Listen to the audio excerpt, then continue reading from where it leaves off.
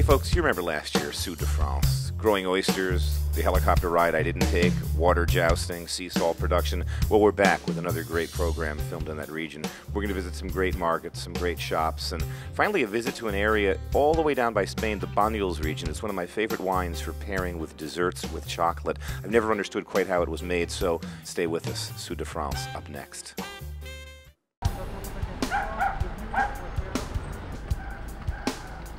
You know, I love food markets, and I've been to this one before. It's a little town called Béziers, and it's typical. I mean, all over Europe you have these markets. It seems like every town has an indoor market like this, where you've got a bakery, a couple of restaurants, 3 or 4 butchers, place where they sell dried nuts, fruits, great fish. I'm just sitting in front of the vegetable stand here. Nothing terribly exceptional. It's kind of the end of the summer, so things are good, but not great. But I'm thinking, let's go over and check out some fish. We've eaten some great seafood since we've been down here. So, fish market in Béziers, I remember from the last time I was here 6 or 7 years ago, was smoking. Let's buy some fish.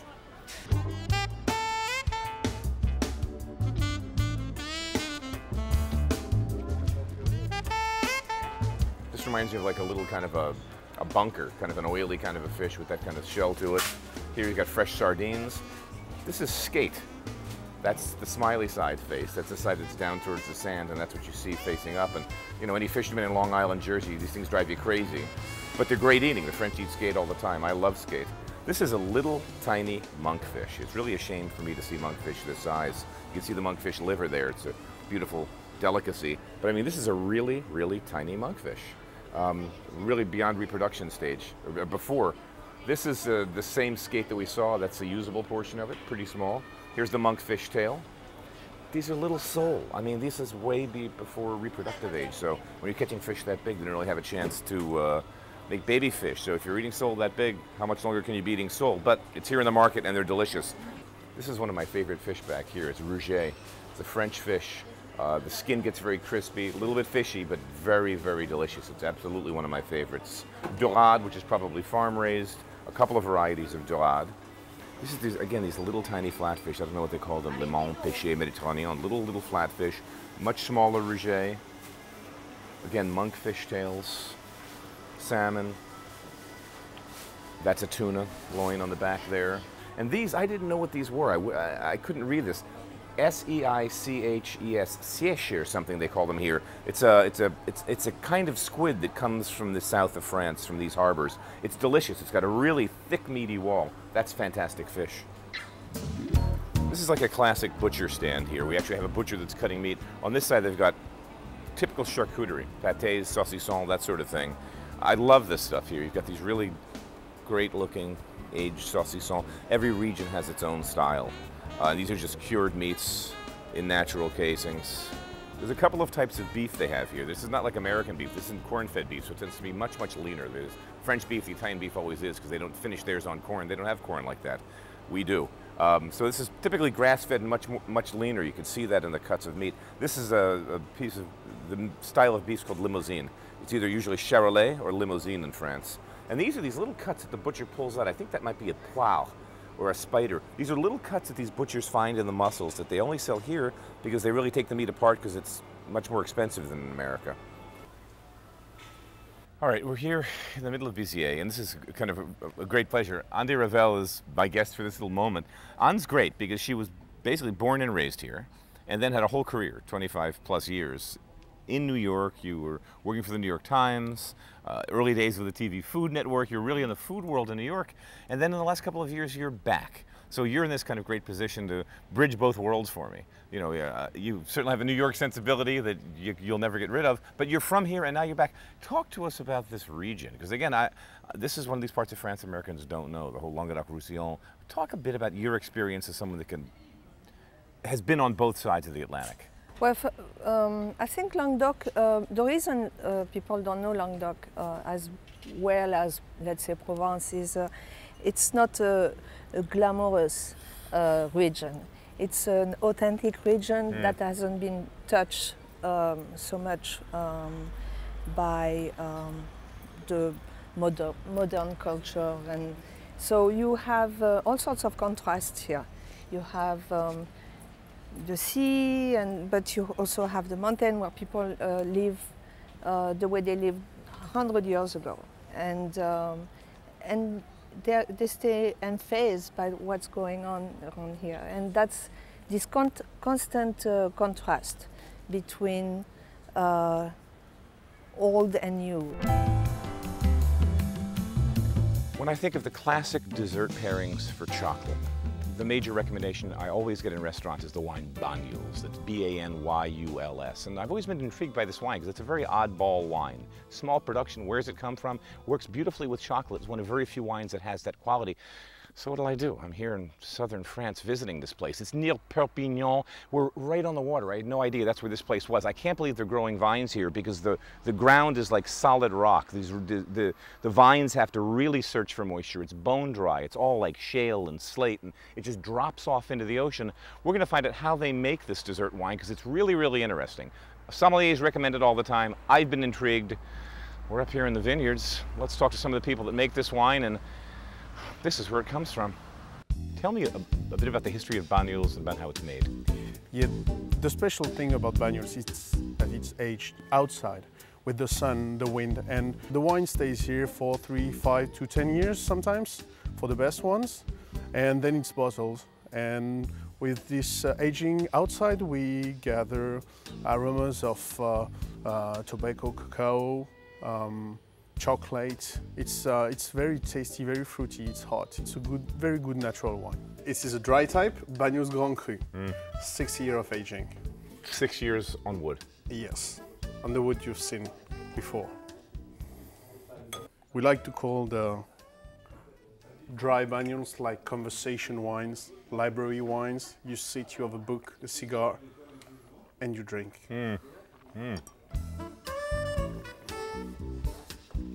It's a sweet type. Yeah, and this I'm automatically thinking of chocolate and dessert. Yes. Perfect.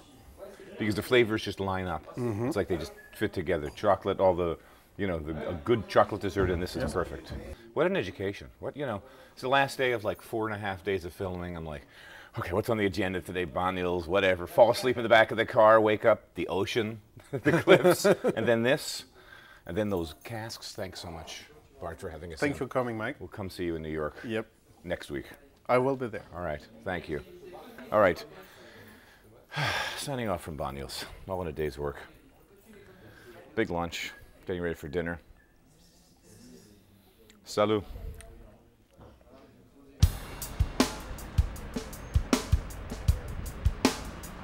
We're here in Narbonne, outside this beautiful market, Les Halles, of course, the French call it. It's really one of the nicest indoor markets I've seen in France. Lyon's got a beautiful market. There's other good markets, but this is a stunning one. The building goes back to the turn of the last century, 1900, and was designed by the same people that built the Eiffel Tower, the idea of using reinforced steel like this. It's beautiful. The food inside's great. Lionel Giraud is the chef, 1-star Michelin chef here in town, young guy, fantastic cook. Who better to show me the inside of the market and walk around and talk about the products but Lionel. Lionel, thanks for meeting us here today. Thank you. Thank you. Let's go in and shop. All right. Allez.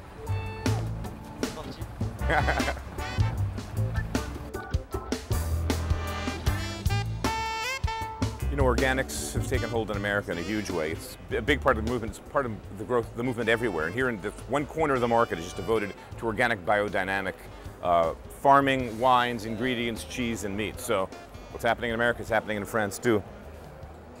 Beautiful celery root grown without pesticides. Lionel uses a lot of these. This is pretty unique. I was told about this by people in the region. The name of this little stand is called Chez Babette. And what you do is you can buy products here, raw, you bring them over to Chez Babette, and they cook them for you. I don't know if we have anything like this in America. Buy the ingredients from the market, bring it over, they cook it on the plancha. They got a little fryer later. That's fast food in France, huh?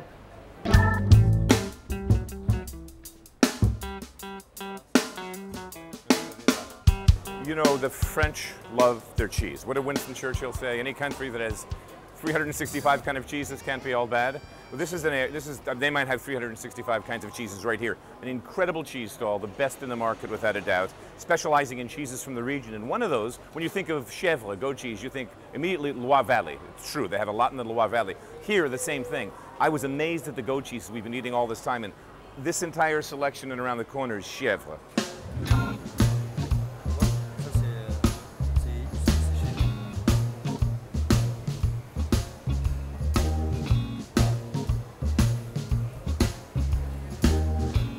see with the way he's cutting these hams is by hand. Two reasons. One, you get a very, very fine cut. Secondly, because by not using an electric motor, you slow the blade down and you get no heat. So you're not cooking the ham at all. So it's a raw ham, the blade moves very slowly, makes a very clean cut, no heat, ham stays raw. Too much heat, you're actually cooking the ham. That's why they have manual cutters. That's why they still use them today. Boudin noir, which is traditional sausage. This is just made. Of course, its color comes from the fact that it's made with blood. This is warm, fresh. It's hot. Beautiful. It's an acquired taste. I happen to love it.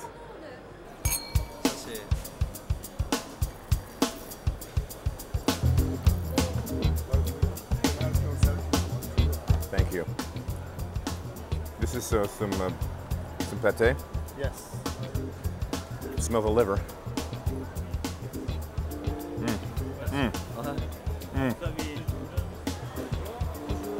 So what you were saying is these ingredients represent, they're all local. The passion of the fishermen, of the cheesemakers, of the bakers, of the butchers. Sont tous là, je crois qu'ils sont un peu tous les représentants de tout ce qu'on peut trouver. Everybody standing around us here. Les produits du terroir du Languedoc-Roussillon. I mean, we came here with Lionel to do a little walk around, and it turned into a party.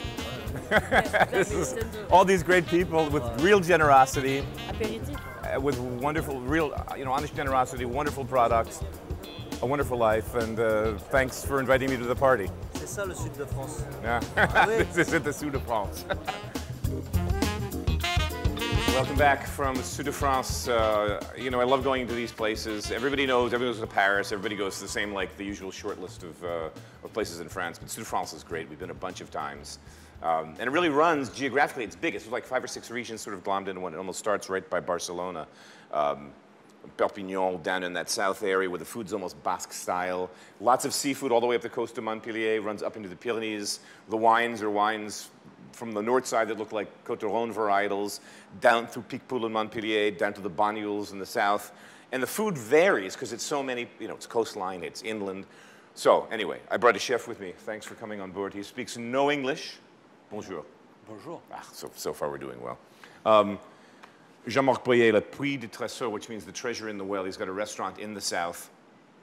And he's here doing some cooking in New York City, so I grabbed him. I said, you do the demo. And the dish he's going to make today kind of speaks to his style, speaks to the region. It's a navarin of lobster. When you think of navarin, you think usually of lamb. It's a classical dish. It's in the haute cuisine, Escoffier. That's a sort of a lamb stew. But now we're going to get that same dish and reinterpret it using lobster as the protein and the sauce that's based on that. So we have our ingredients assembled in front of us. Typical ingredients from the soup, right? Oui.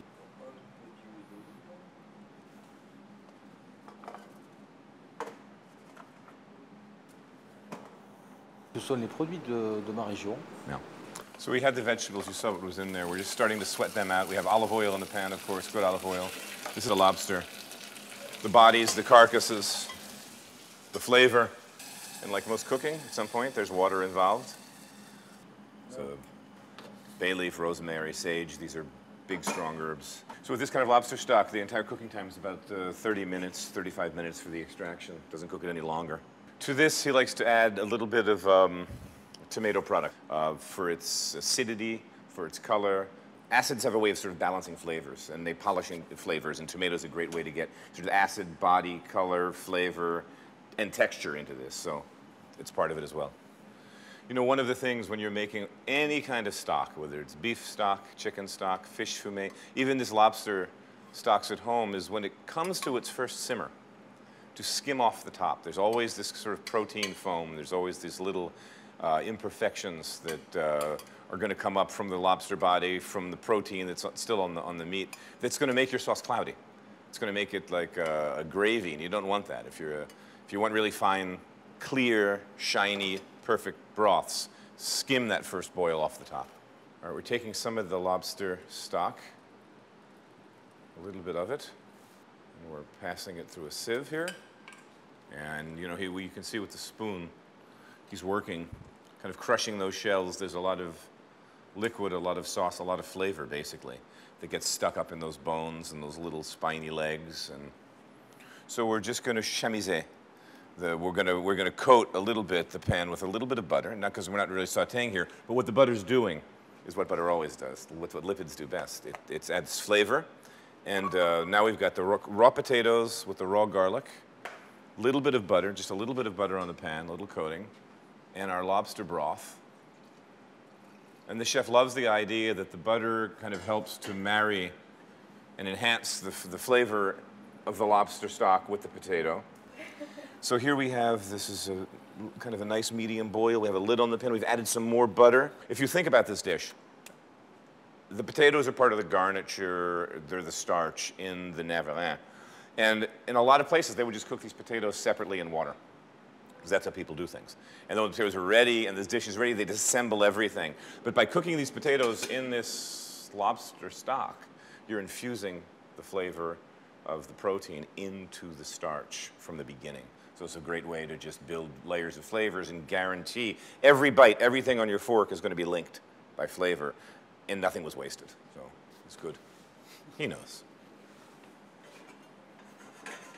So what we do is we've reduced the liquid down. So this is now that we have this really concentrated lobster stock. The potatoes are, you can see almost a little rissolé. They've picked up a little bit of color. We've added a little bit of more lobster stock. The potatoes are done. The potato part's complete. And they're going to taste like little potato lobster bombs. So now we're having fun. We're cleaning the lobster. We cook the lobster, boil a little, salted water, and we're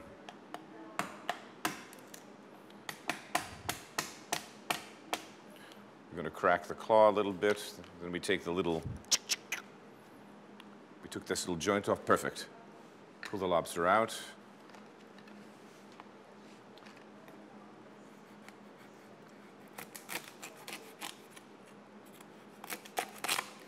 Cutting the tail into little segments. All right, now the fat that he's putting in the pan is this, as I said, this is a butter. It's completely flavored with lobsters, and you do this by roasting lobster shells off, by getting all this color, and then adding to that roast lobster body nothing but butter, pounds and pounds and pounds of butter in a big casserole. And then you put the rondeau in the oven, you turn it to 350 because water boils at 212, and over the course of a couple of hours, all of the water, you can see the bubbles rising. And when you first do this, there's lots of bubbles rising. As the water is cooking out of the butter, you notice the bubbles are very small, and then you have to take it out or you burn the butter. So what you have is just the butter with no water, just butter fat, not browned, and full of lobster flavor. It's just, I can't tell you how huge the flavor is. And we're going to heat the lobster, cooked lobster medallions in this lobster butter. You can see where he's going. It's just layers and layers of flavor. The garlic was cooked the exact same way as we did the potatoes. So just nice slow poached with butter and lobster stock. Yeah, see, we're kind of doing a little poêlée. So that's just a little bit of brandy. Now back with the lobster stock. So all that flavor, all that great lobster butter got even better because we cooked more lobster with it. Now we've got lobster stock and then the fond de volaille. And again, he likes the idea, too, of this sort of marriage of ocean and land flavor-wise, of chicken stock with the lobster stock. And you see, seafood restaurants will use, like Bernardin in New York City uses a fair amount of chicken stock, too, in their sauces, because there's a real sort of synergy of flavors. It pairs well with seafood and doesn't stand out. So chicken stock's used a lot. And as this reduces, we're going to mount it with a little bit more butter. And the butter's doing two things. Butter always adds silky smoothness and mouthfeel, but it also thickens. When you finish a sauce like this with butter, it actually gives it more lié. Exactly. Yeah. It tastes great. It gives it a little bit of thickness. We're not using flour. We're not using cream. We're not using roux. We're using butter. On prend nos pommes de terre. Yeah, the potatoes. Qu'on pose ici avec harmonie. Smells great already. Just smells like lobster and herbs and butter, not surprisingly. Yeah, this garlic's so delicious to eat, you know, because it's cooked down in lobster and butter, so you kind of get the idea. And look at the richness of this sauce. On a mis un petit peu comme ça sur les homards. It's beautifully reduced. You can see the butter bound it. That's beautiful. you know, you get this idea. So Jean-Marc Boyer comes and loves, he's got a one-star restaurant. We'll give it in the lower thirds somewhere.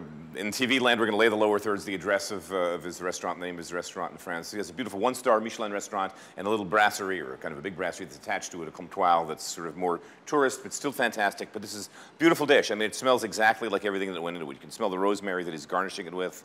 The lobster is cooked. You saw it twice, but beautifully, again, poached in the broth. The potatoes are going to taste like lobster, the garlic, all on one plate. I'm going to get a fork and eat. We're on camera, man. I have to take a bite. I have to, because I do this on camera. It's insane. It's just so, you know, when you eat at restaurants, you get these flavors that are so concentrated and so extracted, and you go home and you make lobster and you say, it doesn't taste like that.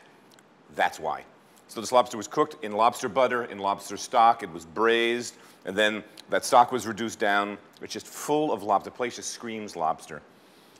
Sud de France, if you haven't been, go. What are you waiting for? You fly from Paris to Toulouse. You can fly to Paris and take a train to Toulouse. You can rent a car. Go to Sud de France. Beautiful cuisine, wonderful wines, the biggest biodynamic organic wine producing region in France. Easy, slams them all. Great people, great hospitality, and chefs like him. Jean-Marc. Merci. Merci, merci. Merci, merci beaucoup. I can't wait for my next trip. See you next week.